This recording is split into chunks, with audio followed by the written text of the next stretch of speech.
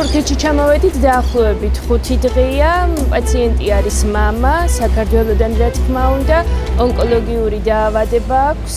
სხვადასხვა ეტაპები გავიარეთ, სხვადასხვა კვლევების შედეგად. იქიდან გამომდინარე, რომ ცხოვრობთ ხაშურში, რა თქმა უნდა, ადგილობრივ კლინიკას მივაკითხებთ თავდაპირველად.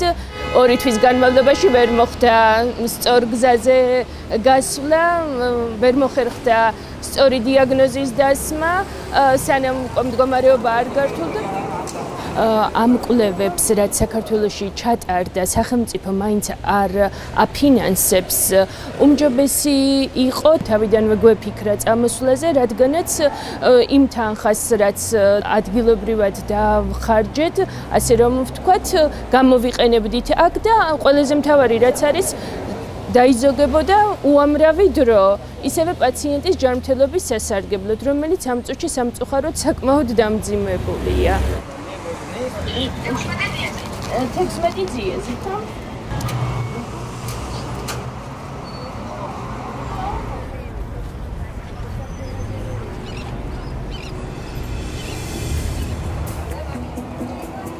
ძალიან ბევრი კლინიკაა თურქეთში, სადაც პაციენტები არა მარტო აქ, ბევრ კლინიკაში ჩამოდიან. მოთხოვნა ძალიან გაიზარდა. რა თქმა უნდა, 10 წლის წინ ესეთი მოთხოვნა არ იყო, როგორც ახლა არის. და ადრე უფრო მაგალითად თვეში ჩამოდიოდა 10 პაციენტი, ახლა მაგალითად თვეში ჩამოდის 50 პაციენტი.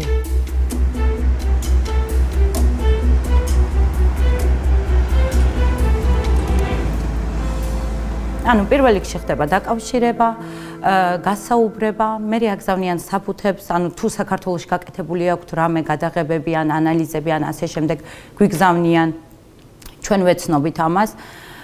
რა თქმა უნდა, პროფესორები ნახულობენ, ანუ გადამისამართება ხდება, ჯერ თარგმანი კეთდება ამ დოკუმენტაციის ჩვენი მხრიდან.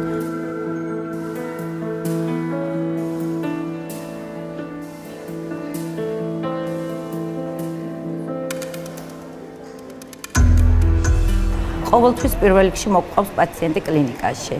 ანუ რომ გავიცნოთ, გავესაუბროთ, დაველაპარაკოთ, დავამშვიდოთ, რომ ის უცხო ქვეყანაშია და ძალიან განერვიულებულია, ძალიან შიშებით ჩამოდიან და ძალიან კარგად მესმის მაგათ, იმიტომ რომ სასოწარკვეთილები არიან და რაღაცა გადარჩენის იმედით. დღეს მისაღები პაციენტი 6 პაციენტი გვყავს, რომელიც აქ არის სტამბოლში.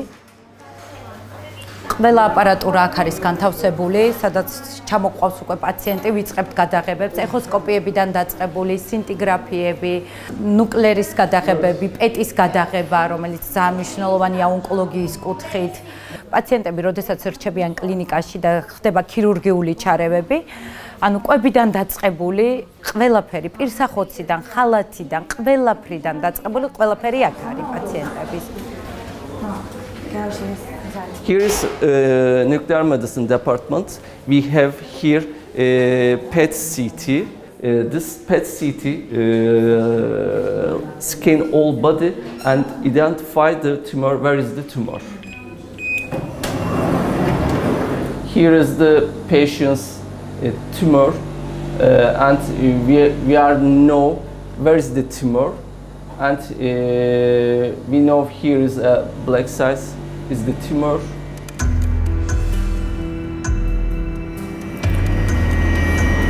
This patient is a lung cancer, and we are treating his lung cancer with radiation treatment.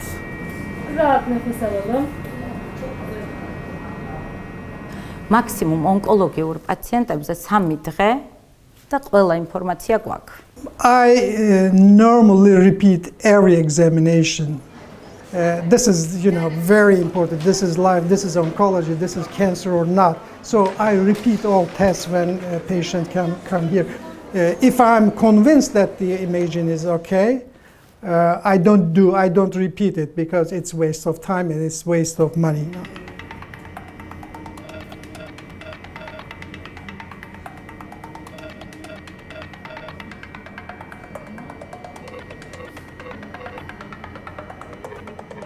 I think I have operated more than 500 or so Georgian patients during this 10, and before coming here I have operated many Georgian patients in different other private hospitals. Yeah.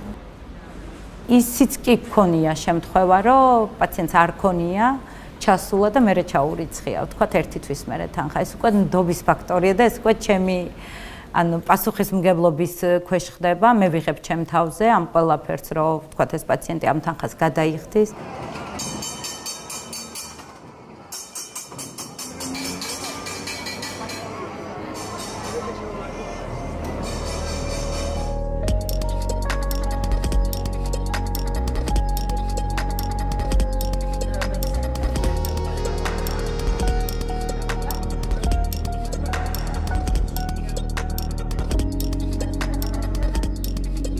საქართველოდან ძირითადად ჩამოდიან ონკოლოგი პაციენტები და ონკოლოგიურ ქირურგიას ვინც საჭიროებს. თვეში 10 პაციენტი და 9 მაინც სიმსივნით ჩამოგვდის სამწუხაროდ. ძირითადად უფრო ფილტვი, პანკრეასი და მკერდის სიმსივნე ძალიან აქტიური არის. არიან რა თქმა უნდა აქ-იქ შვიდობაში ჩამოსულები, ვისაც გეგმიური ოპერაცია სჭირდება და საქართველოში სიტყვაზე არ მოსწონს, ვერ მოერგო რომელიმე ექიმს და უნდა რომ ჩამოვიდეს აქ პლასტიკური ასე შემდეგ და ასე შემდეგ. ეგ უკვე საკმაოდ ისეთი ფუფუნება არის სამწუხაროდ საქართველოს ეკონომიკისთვის.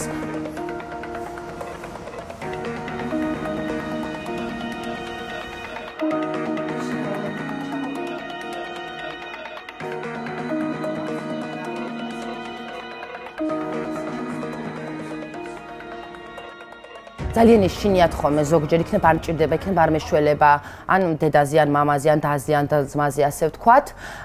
თუმცა ესეთი არ ხდება. ყველაზე მეტად რაც მიყვარს და რაც მომწონს ამათში, ტყუილა პაციენტი ჩვენთან არასდროს არ ჩამოდის. საქართველოში დადიხარ და დამიჯერეთ ბევრად უფრო მეტი თანხა გეხარჯებათ, აქ ჩამოხვალთ, 3 დღეში აგვარებთ პრობლემას. თუ რა თქმა უნდა, ჯვარწერია ყველას რაღაცა სავალალო შემთხვევა არ არის.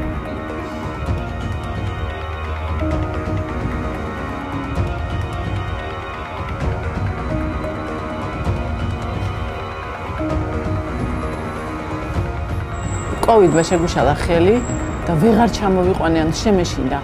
დიაგნოზი რაც აქვს პარკინსონის დაწყებითი, ეგ დიაგნოზი დაისვა საქართველოშიც, მაგრამ წამლებს პრეპარატებს ღებულობდა ძალიან ბევრს, რომელიც არ იყო აუცილებელი, შეიძლება და მის შემცირება. მადლობა ღმერთს, რომ უკვე ხვალ ჩამოვალ თბილისში, ჩავდივარ თბილისში და გავაგრძელებთ იქ მკურნალობას. რა თქმა უნდა, კომუნიკაცია გვექნება აქაურ ექიმებთან. კი არ მინდა შეურაცხყოფა მივაყენო ყველას და ბევრს, კარგი ექიმები ჩვენც გვყავს, მაგრამ აქ რაღაცა ცოტა სხვანაირი მიდგომაა ნამდვილად. აი თუნდაც პაციენტთან, თუნდაც ფსიქოლოგიურად, თუნდაც დიაგნოზი ერთ საათში. ეს მე მგონი ყველაფერია.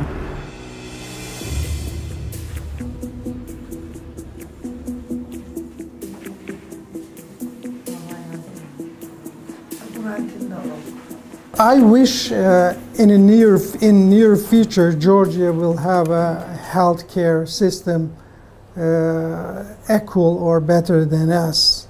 But at the moment I think you have increase in developing health system. Government's policy for health education caused this success, I think.